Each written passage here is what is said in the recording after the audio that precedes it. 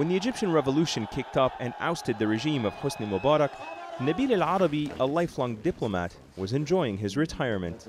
It wasn't long before the new leadership tapped him to become the country's chief diplomat, tasked with revamping Egypt's defunct foreign policy. His blunt and straightforward criticism of the Mubarak regime's pro-Western foreign policy earned him widespread popularity in Egypt, but also raised concerns around the world. Many Israelis, for example, were alarmed when he pushed for the Egyptian border with Gaza to open up. But before he could really shake up his country's foreign policy establishment, el-Arabi was given yet another job. He was selected by the Arab states to be the Arab League's Secretary General. He inherits an organization that is already described by many as ineffective, and now facing the most significant challenges it has ever faced, including how to respond to popular uprisings against governments across the Arab world and how to manage the division of Sudan and the decades-old Israeli-Palestinian conflict. We caught up with the new Secretary General for a candid conversation about his organization's shortcomings, the challenges that lie ahead in the Middle East, and what he intends to do about them. I wanted to start off by asking you a little bit about the transition from the Foreign Ministry to the Arab League. There were many people who were speculating that you were somewhat forced out of that job for some of the comments that you made, being moved to the Arab League, which is sometimes considered more symbolic, a little bit less in terms of its prestige. What's your response to that criticism? Well, my response is that there was no pressure as such. The circumstances led to that. It's true that I would have preferred to stay in the Foreign Ministry and finish my public life within a few months. I didn't want to enter into a new project of such importance and the great challenge like the Arab League, which will continue for some years. The Arab League has a lot of challenges, particularly now. That's why I started going from one country to another. I intend in the next few months to go to all the Arab countries, inquire from the leadership. But why did you accept the position? I mean, why? It seems that there was a little bit of a power struggle in the sense that... No, the question was very clear, really. There was a candidate, which I proposed his name. I think he's an excellent candidate, and he would have made a great Secretary General of the Arab League, but there was some opposition for things he said or something of his past. Some of it's true, some of not true. I don't want to get into that because I don't know the answer. And there was a date, 15th of May. We had to present the name before that, and the government thought that I might be an acceptable candidate, which it turned out to be true. Do you feel that the Egyptian revolution, having been there from the very early stages, has it stalled in the country? Do you think that it has taken a setback with some of the recent developments? First of all, I don't know whether I should speak on behalf of Egypt or not. I should not speak on behalf of Egypt, but I give you, since you asked the question, I'll give you an answer, my own personal answer. No. Take into consideration two matters, really. One of them is that it's very easy to change, to ask for a change, to destroy something, change of regime. That's easy to attain. But what will come after that, it's always very difficult to build. This is the first point. The second point is that all the countries, particularly in Eastern Europe, in Portugal in the 70s, who went through a transition, it took many years. I have seen 4 foreign ministers from Eastern Europe, 3 in 1 week, and they all made it clear to me that transition takes time. If you ask me now the question, do you think that you are on the right track? I say yes, for a very single reason.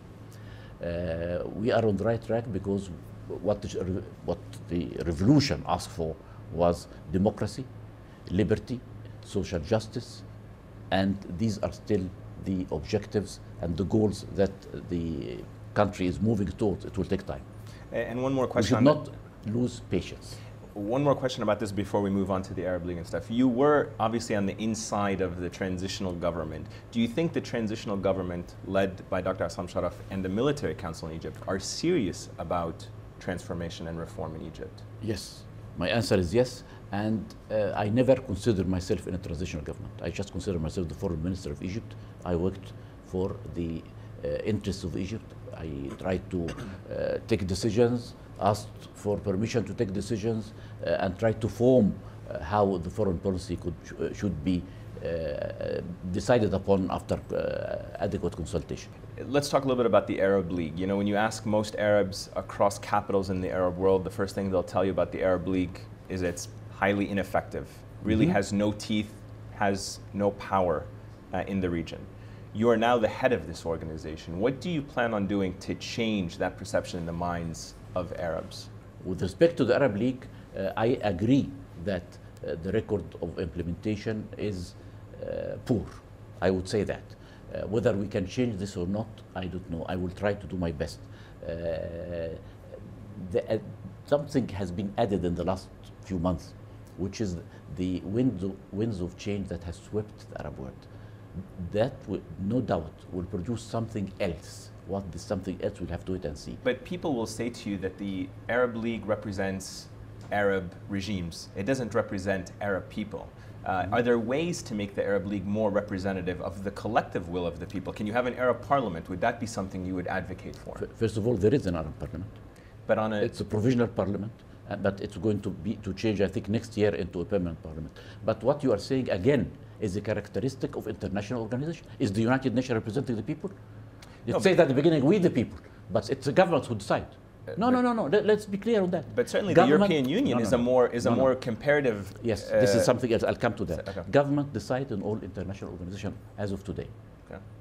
not the people. But the government should be reflecting the interests of the people. This is true. But so more it's an internal matter in governments. But those governments as well, most of them at the United Nations, are considered to be at least major, powerful ones, considered to have democratic tendencies that represent. That's what I'm saying. Yeah. It has to do with the governments. The Arab League doesn't have democratic governments. I'm sure it will.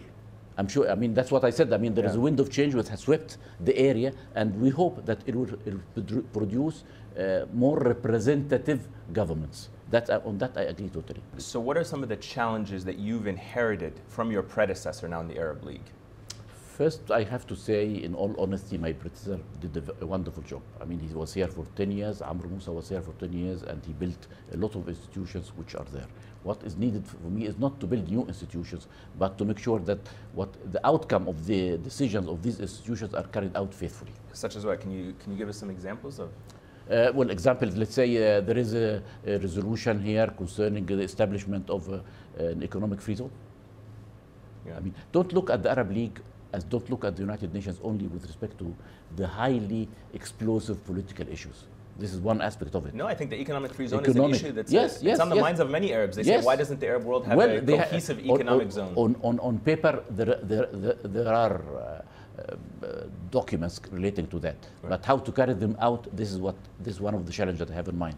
What do you see as the obstacles for that being carried out?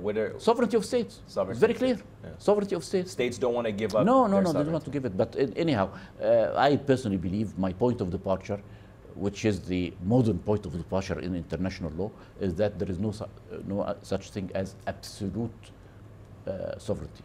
Every country enters into every treaty, loses part of its sovereignty. So at one point, countries should realize that throughout the world, they don't have absolute sovereignty. Their hands are tied on many issues. Let's talk about some of the specific challenges now facing the Arab League. What is, do you think, the most pressing challenge facing the Arab League right now in terms of a geopolitical situation? Always Palestine. Palestine. Why? Because it's if you look at the history of the area and the history of the world, you'll find 50 years ago there were many countries under colonialism, many countries occupied and so on. The only people still occupied and the only people denied the rights and their most important right, which is the right to self-determination, are the Palestinians.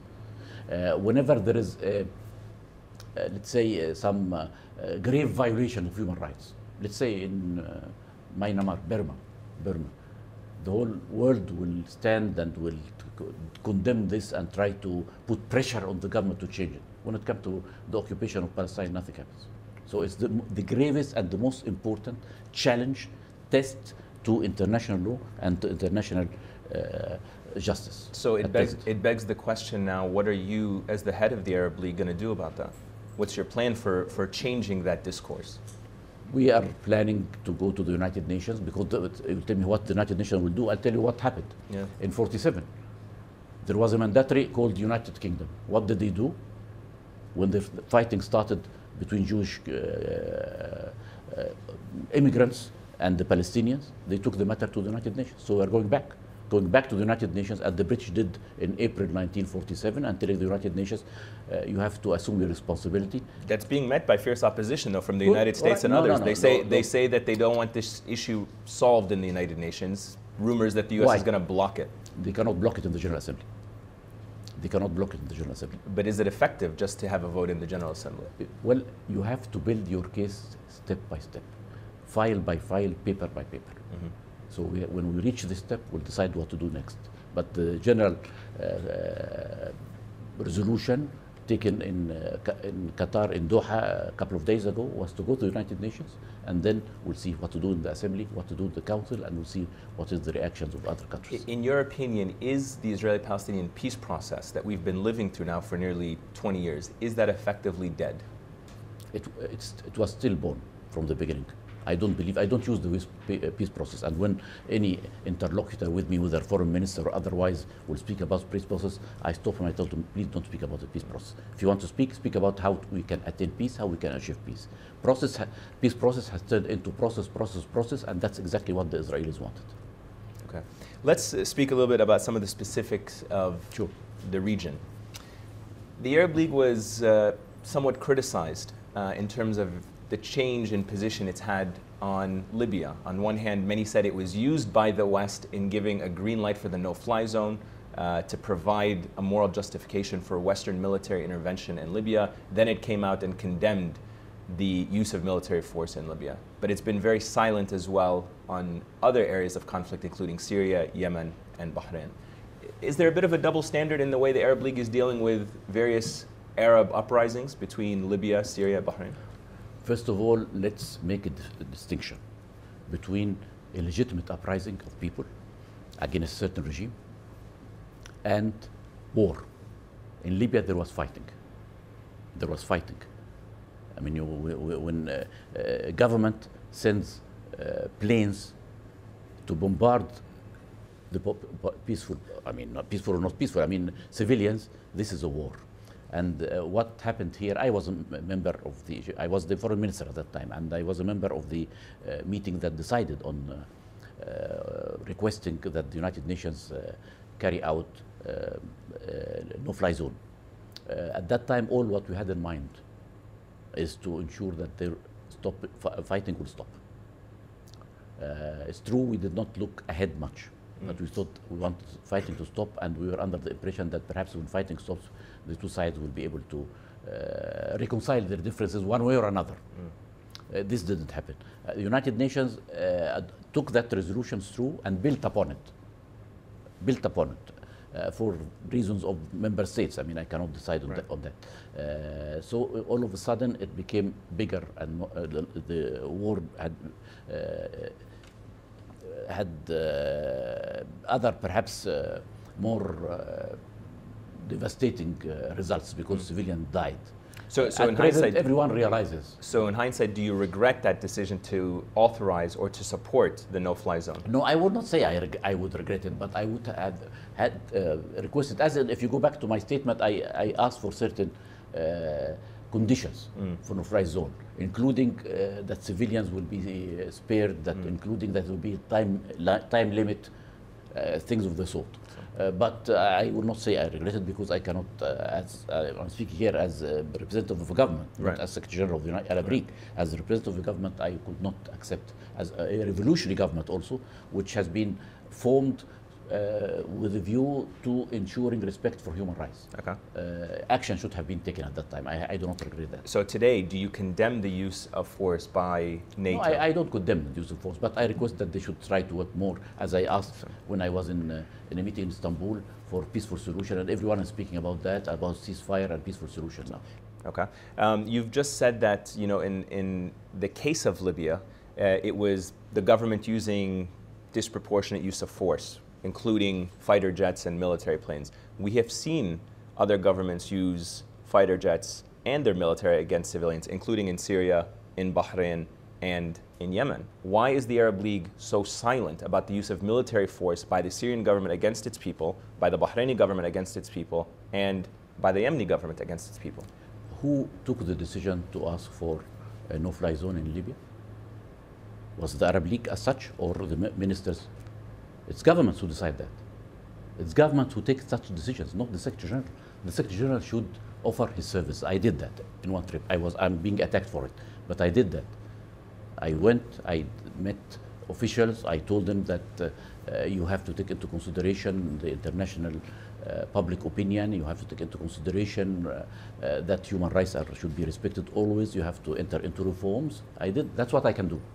So no, I cannot do otherwise. It's no, of course, I mean, understandable. So then in your position, why do you ask the ministers, why is there a double standard when it comes to how they dealt with Libya and how they're dealing with these other countries? I mean, people on the Arab street across the Arab world are saying that there's a double standard when it comes to how the Arab League is dealing with one country over the other. No, first of all, the scale of fighting in one country is not like the other. There was nothing at present like Libya. There are others which could turn into something else. I'm not saying no. Okay. So I will not be surprised when they meet the Arab ministers, or in September, or when they meet earlier, they will decide on something relating to other countries. As for Yemen, you did ask about Yemen. Yemen, the Arab League from the beginning, I mean, I was not there, but I am following that path also. From the beginning, found out that there are another sub-regional organization, which is working on it. So there was no need to interfere, and no one asked the Arab League to do anything there.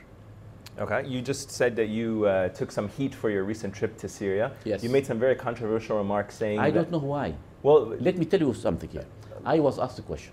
Okay. What was the question? But I'll tell you the question, of course. Do you agree with what the Secretary of State of the United States has said about the regime in Syria losing legitimacy? Right.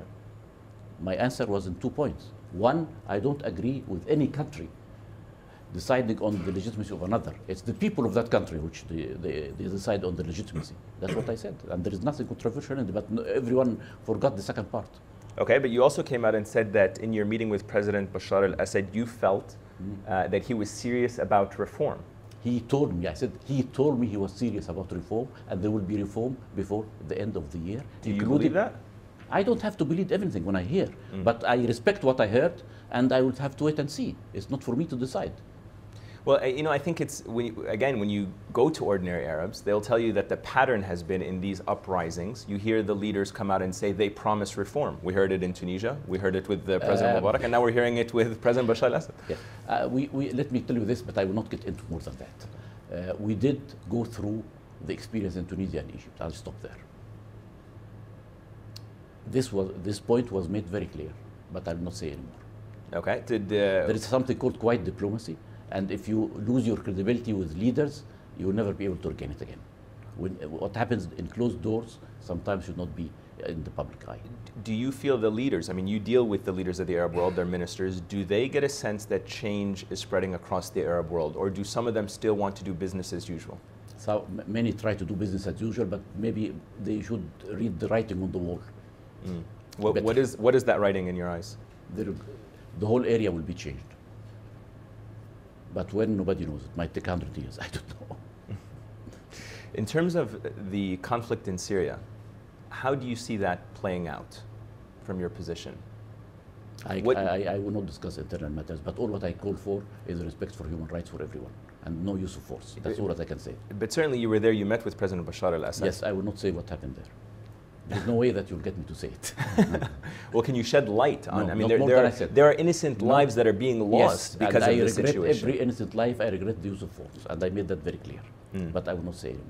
Okay. Well, from your position of the Arab League, besides simply just respecting human rights, are there any plans being put on the table to resolve these conflicts? There are plans. Will be discussed later on. They are under study, but not everything could be revealed at this stage. Okay. Recently, Sudan split into two countries, posing yet another geographic problem and a changing landscape for the Arab world. Yes. And some are saying it's paving the way perhaps for even Darfur to split from Sudan. Do you envision that scenario? Darfur? That Sudan will continue to be divided. Well, is that a possible scenario? All what I can say that I was in Doha in the afternoon of the 14th of July, and I witnessed and I spoke in a meeting where the government of Sudan and the majority of the Darfurians signed an agreement that they will stop fighting and try to work together. Let's give this agreement a chance. Okay. That was 3 days ago, 4 days ago. Okay, well, let me ask you then just very briefly about the Israeli-Palestinian conflict one more time. You're planning on going to the UN in September. Yes. What can you tell us about the preparations that are being made for that particular vote? How far along are you in securing what you want to secure in terms of your own objectives? No, we already have a majority in the General Assembly. You're confident of that? Come September, you have a majority of countries that will recognize a Oh, Palestine? definitely, yes. Because there is no one really, very few, if any, will be able to vote against it. You know, the rules of procedure in the General Assembly says the votes will be counted on the basis of those who are present and voting. Voting, that means yes or no, not abstention. There will be some abstention, of course. There will be no by Israel and some insignificant countries, and we don't know what the United States will do, because the President of the United States has already said that he called for 2 states. So the same birth certificate of Israel, which appears in the Declaration of Independence of 14 May 1948, is the birth certificate of Palestine, because it's a resolution, partition resolution of the General Assembly, numbered 181, which says that Palestine should be partitioned between a Jewish state and an Arab state. So the birth certificate is there. And if you deny it, you are denying the birth certificate of Israel. It has to be very clear. It's being described as a very important symbolic gesture. It is. It's more than symbolic. But practically, what's it going to change on the ground? Nothing will change on the ground until the 2 sides sit on a piece around the table and sign. Okay, but isn't that taking us back to the peace process? No. Who will sit around this table? The state of Israel and the state of Palestine. So there is nothing against that. There is nothing against it. I mean, the ultimate request is to sit around the table and sign. But if you say the objective is to get into negotiations without an end, this is futile. It will lead to nowhere. You were the foreign minister of Egypt. You made some comments that people interpreted as a rapprochement with Iran that certainly drew some criticism. That's certainly going to be a great cause of concern for Gulf countries, Gulf Arab countries. Is there a disconnect between... No. Let me answer, because you said rapprochement. First of all, nobody knows, at least not many people know, that between Egypt and Iran now there are diplomatic relations. I negotiated that myself in 1991. We have signed establishing interest section here and there, headed by an ambassador. The question which I was asked also is whether Iran is an enemy. No. Whether Egypt accepts diplomatic relations with Iran, I said yes, because we do have diplomatic relations with Iran. When we will elevate it to full embassies, this is a decision that will be taken. I already informed the Iranians that will be taken by our parliament. We have no enemies in the world. The previous regime said Iran was an enemy. I say no, Iran is not an enemy. It's just a country in the neighborhood. We have in Egypt, I mean, in historical ties with Iran. And all the Gulf countries which you are referring to, they have diplomatic relations with Iran on the level of ambassador. But is that, it's described as a threat by some Gulf Arab countries, particularly in the West. It's seen as an Iranian threat. Is that a sentiment shared by other Arab countries from your position as the head of the Arab League? Do you see it?